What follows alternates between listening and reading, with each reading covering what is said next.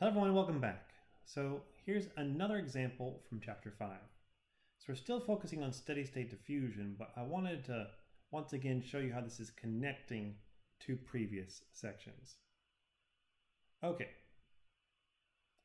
Now, what we have here is a sheet of BCC iron, and it's 1 millimeter thick. It was exposed to a carburizing gas atmosphere on one side and a decarburizing atmosphere on the other at 725 degrees Celsius. After having reached steady state, that's the key here for telling us what equation to use, the iron was quickly cooled to room temperature. The carbon concentrations at the two surfaces of the sheet were determined to be 0.012 and 0.0075 weight percent. And it says compute the diffusion coefficient if the diffusion flux is 1.4 times 10 to the negative 8 kilograms per square meter seconds. And it's giving us a hint that we should use an equation from our book to convert the concentrations from weight percent to kilograms of carbon per cubic meter. Now, why do we care about that? First off, let's figure out what that hint's going on about. Our diffusion equation, the one we have, is that a flux is equal to negative times my diffusion coefficient, change in concentration over change in position. And I've got concentrations, so why did I worry about that?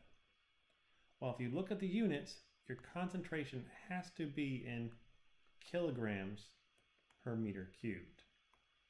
If it's not, this doesn't work. So we have to go from weight percent to kilograms per meter cubed. Everything else is fine. The second thing to think about is, okay, well, it gave us a temperature. And last time, that wasn't really helpful. Do you think we're going to need it this time? And the answer is no. No, because we're just trying to find our diffusion coefficient, not trying to find it at various other temperatures. Okay, so with that in mind, what is this magical equation that we get from 4.9? Well, it looks something like this.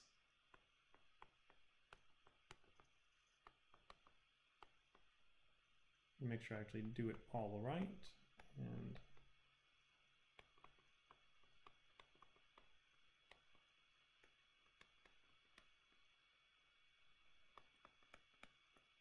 okay. Now, some of this stuff is going to be dependent on what we're talking about. So this is BCC iron up here, and so that's why you see iron and iron.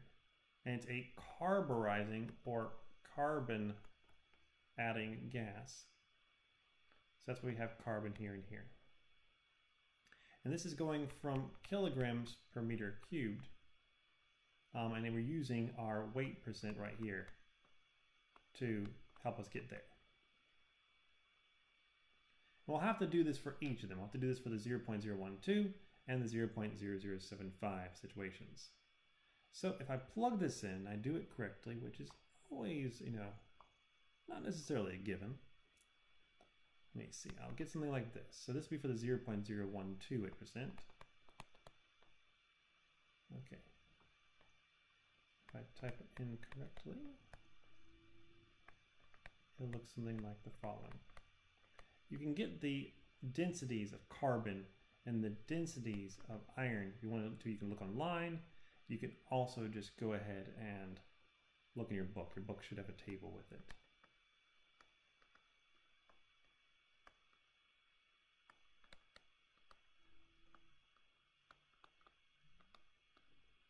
Now, if you're looking right here, that comes from the fact that everything has to add to 100. So if I have 0.012 weight percent carbon, we're assuming that everything else is iron.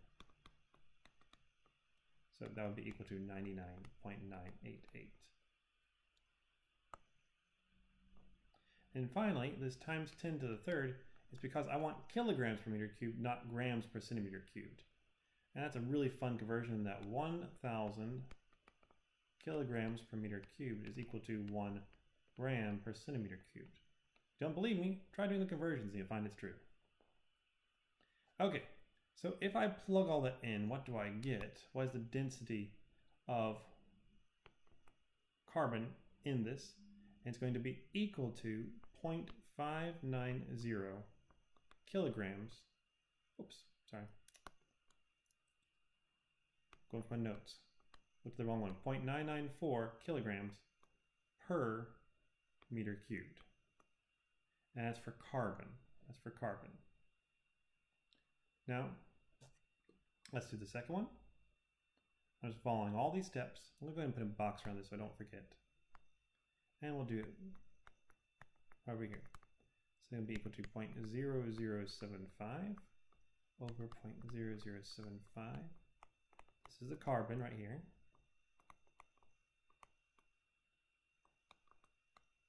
And this one right here is coming from the fact that everything has to add to 100.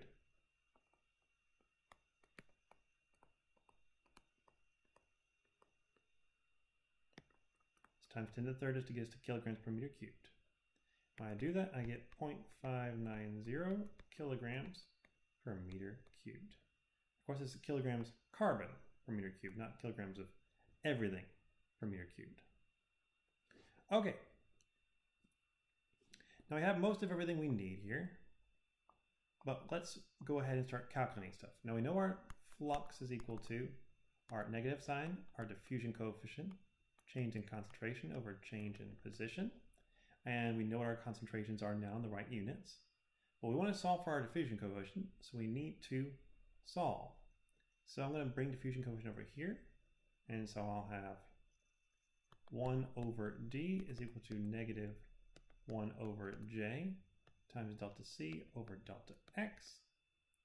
And I invert everything, so I get d is equal to negative j times xa minus xb all over ca minus cb.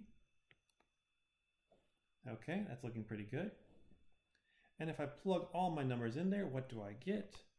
Well, I get that d is equal to negative 1.4 times 10 to the negative 8th. I am leaving off my units. You should not, because I'm just running out of space. On the top, I'm going to have negative 10 to the negative third, because that's meters. All over my change in concentration, which is always the bigger, at least in this case, it will be the bigger minus the smaller. It's mostly just coming because I'm moving my negative sign up to the top.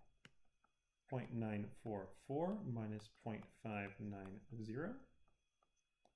And when I do that, what does my diffusion coefficient come out to be? Well, if I plug it in my calculator, I get it's equal to 3.95 times 10 to negative 11 meters squared per second.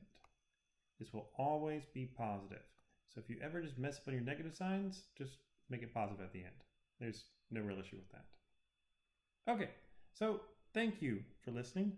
The biggest things we had to remember was how to convert from our weight percent to a particular density. And the reason this was a little more difficult is because we're having to do it as a part of a composite. Mostly it's iron, but there's a little bit of carbon in there, and that's why the carbon density is so low. Because in real life, it would be actually very, very dense if it was all carbon. Okay, so thanks for listening, and I'll see you all next time. Bye-bye.